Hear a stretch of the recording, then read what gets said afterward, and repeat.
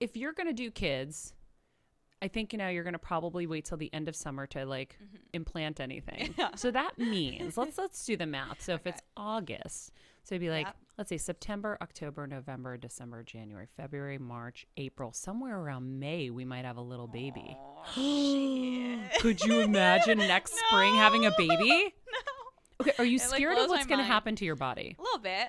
You are. I hear that a lot. I hear a lot of girls after, when they've had the baby, they're like, no, that is real. Like when you have the baby and you're used to having like a very fit body, you do go through a little depression in your mind. Like you're like, am I going to get my body back? Am I going to, how hard is it going to be? What am I going to have to do? So yeah.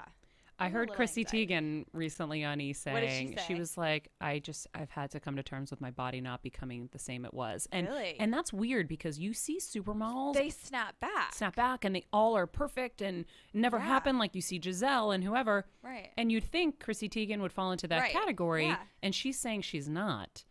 And that scared me. Oh. I'm like, yeah. Maybe some bodies are, everybody's body's different, but. Who knows? So would you ever consider a surrogate? No. No. Okay. You want to carry your own. I want to have, Okay. Yeah. Okay. Yeah.